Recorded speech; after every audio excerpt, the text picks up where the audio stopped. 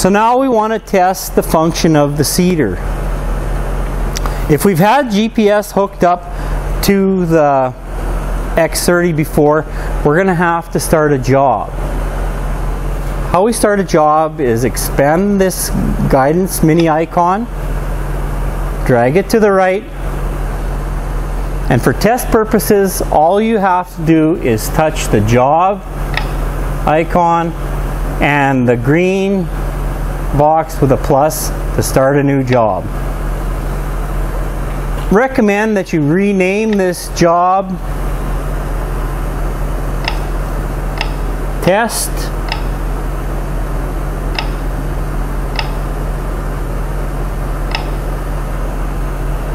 Test. Another mini icon, very important, over here is our ASE on or off. If you want guidance to turn it on or off at the headlands, you would leave this mini view up. We can have it set to whatever boundary we choose, and the ASE on or off. If we had ASE on, you wouldn't be able to do any stationary tests because it would think it's already covered that ground. So for testing, it has to be off. Once we've done our calibration testing to verify each auger controls properly with calibration, we're going to want to do the same thing or similar in a seeding mode. Okay.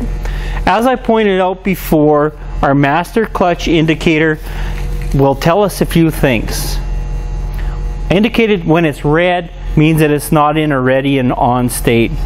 So we can either touch the master on the switch box or on the virtual terminal. I'll touch it on the switch box,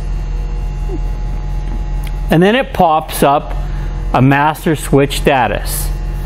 Fan speed to start. Before we had disabled the fan speed to start to 0, but I turned it back on to demo that function. So it's very important to push that red button when it's red to find out what's going on.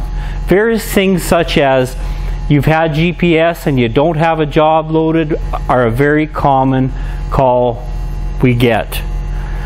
Implement not calibrated, any of those things will give you that red icon. So I'll change this back over, go to implement seeder granular tank, fan speed to start, put it back down to 0, back to the running screen. Now our indicator went white, indicating we can test the function of each of these tanks. We're going to want to verify the touchscreen works, and as well we're going to want to verify our switch box works. It's all gone green. Our master switch, we're going to want to test the virtual switch as well as the master on the switch box. So we have to get some fan oil going. I'll engage the fans to show you RPM. Starts to show RPM. I hit fill, and then fill cal with the remote to divert oil to the metering circuit so we can turn the augers and simulate like we're seeding. We have a manual speed of 5 miles an hour entered. We'll touch the touch screen. Now even though we don't have product in the tank, each of these tanks are turning. We're going to want to confirm they all turn off. So tank 1, off. Tank 2, off. Tank 3, off. Tank 4, off. Tank 5, off. I'll demo on tank 1. I'll touch the touchscreen on tank 1 to turn it on. Turning at an RPM to give us 85 pounds an acre. Our preset 1 is 100. Ramp it up, should speed up. The fictitious preset of 350 pounds per acre in the monitor we set up before, I'll touch it. If you look down below, we've got 100 pounds an acre, 161 RPM at 100 pounds. Hit 350. Increases the speed very fast. We can hit the increase button,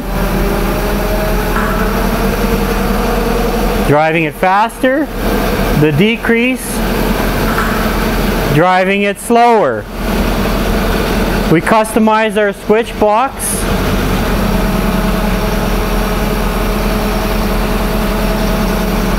So that we have our A and B as increase button. So I hit A. It keeps increasing by our preset increment. And then decrease.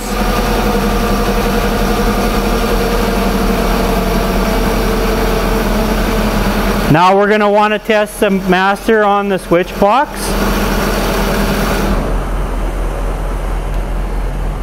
As well as the master on the touchscreen.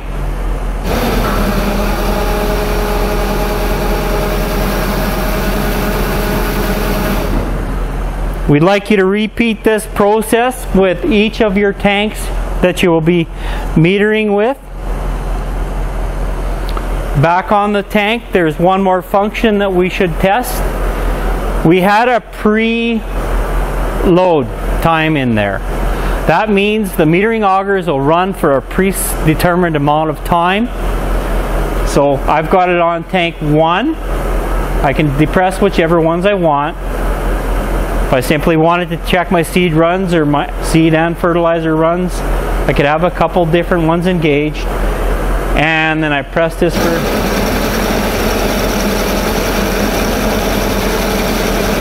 and it ran for the 5 seconds that we set up before. If I press and hold it, they'll run for as long as I hold it.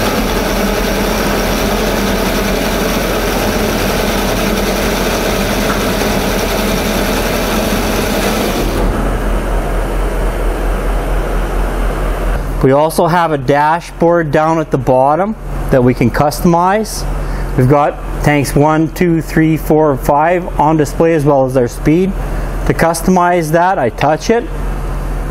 I have it set up to view all of our tanks and the speed. Now we can customize what's inside of each box. Touching it again, tank 1. I can have it application rate and metering RPM simply. However you like that customized, or your operator. So we can view all the functions down below and we don't have to be looking at this page across the top. If it's equipped with blockage, we want to check the blockage sensors for each tank.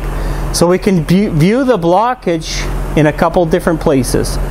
We can touch this screen, drag that up. Now we're viewing all of our blocked head sensors that we have set up. Our blocked head sensors are mounted on the drill and they're a simple Dickie John type sensor and it acts as a switch. Okay. When there's product going through it, these indicators will turn green. When it's in a ready state, they'll be in a yellow state. I'm going to exit, go back to a fill mode. Always remember when you're done all of your testing to hit the stop button. That'll divert it back to the fans. Thank you. One of the last things you want to verify is all of your functions such as NH3 control, your liquid control, your conveyor, swings and raises and lowers, operation, your bag lift if it's equipped with. If you have an auger, you want to practice that in an open area of the yard.